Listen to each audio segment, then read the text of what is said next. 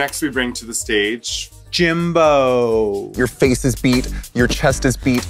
I love it. But your arms and your hands are a different color. You didn't even touch them with your makeup, and that just drives me nuts because it completely takes me out of the illusion and the fantasy immediately. Our top two of the week is Jimbo. We are given a very limited amount of time to construct these looks, paint our faces, prepare. I hear you, girl. Everyone gets the same amount of time. Use it better, maybe. That's funny. Tell another one.